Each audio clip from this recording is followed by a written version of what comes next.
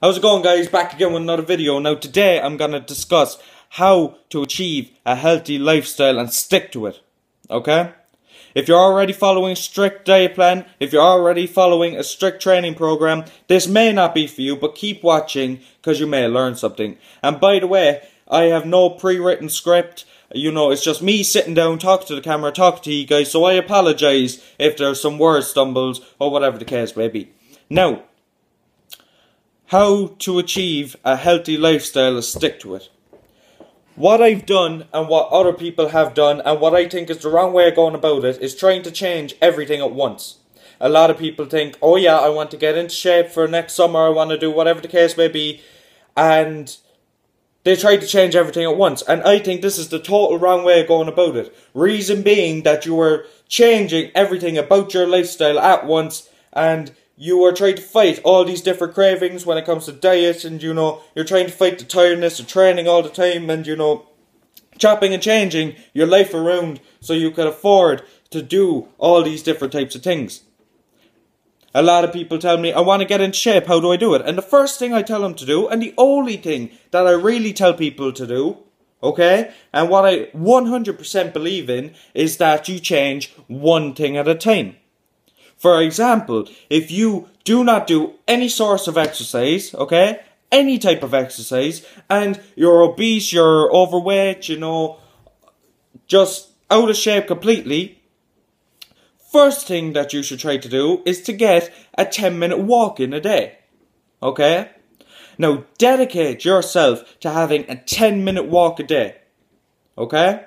Go off, do it, do this for 2 to 3, 4 weeks, however long it takes for it to become part of your life, to have a 10-minute walk a day. It's not that hard. It's not that hard. So many people say, I don't have time to go to the gym. You don't need to go to the gym to be fit. You don't need to go to the gym to be healthy. All you need to do is just go for a walk. And if you want to work out, do push-ups, do squats, do body weight shit at home, because you can. Okay? Now, about your diet, do not try to go off and change everything about your diet at once. Okay? What you need to do is you need to focus on one thing. Let's say you get 3 takeaways a week.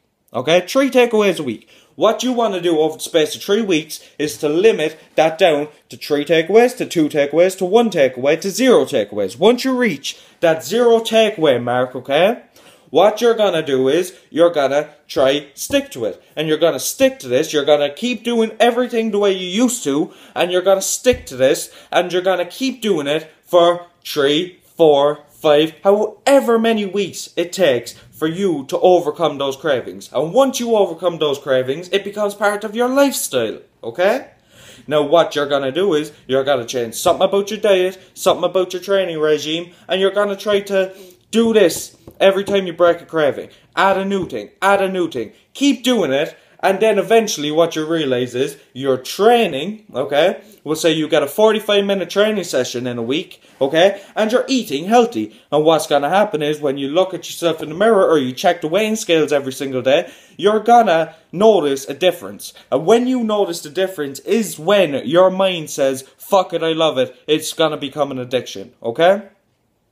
Because it does become an addiction because you get endorphins, you look better, you feel better. Overall, you are disciplined when it comes to health and fitness. Now, this video is going to be short, but what the main point is not to go off and try to change everything at once, because you will fail. And you know what? Even changing one thing at a time, you may fail, but at least you failed at one thing. And when you fail at one thing, it's a hell of a lot easier to get on the bandwagon again and do it all over again, instead of doing, oh, I failed my entire diet, and you're trying to get back on the wagon for your entire diet.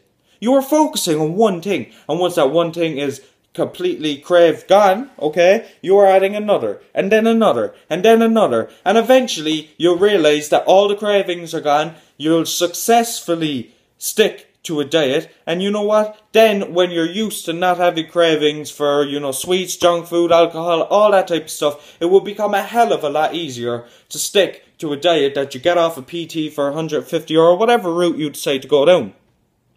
Now, another thing is that when you go off and how to get back up from that bandwagon, okay? Let's say you've overcome your junk food, overcome your alcohol, you fall off, okay? You're gonna feel shit.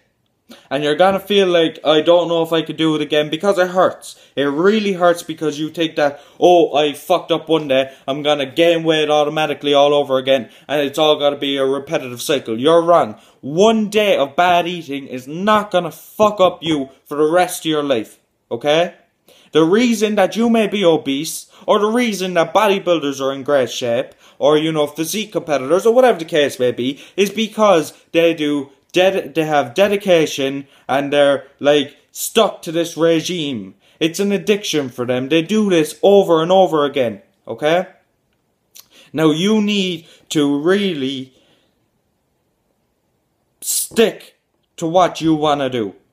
And stick to one thing. And I promise you, if you stick to that one thing, you will change. Your body will change. You will feel better. Everything will be better. I promise you this, okay? And then, you know, once you're used to the whole 10, 15, 20-minute walk, then you may consider doing some weight training. Or, you know, even if you're going straight into weight training, then you may progress into a 45-minute training regime a day. But you need to change one thing. Now, what I ask is, if you're going to go off and you're going to do this one thing, make sure that this is what you want. Because if you make up your mind and you realize that 2-3 weeks down the line that this is not what you want, it's going to be a complete fuck up. Decide and sit down and really think about that one thing you want to change, and I promise you that once you overcome that craving, or once you take on whatever the fuck you want to take on, you will feel so much better. Now, I know this video was short, but if you liked it, don't forget to give it a big thumbs up. Subscribe to my channel because there's plenty more videos to come.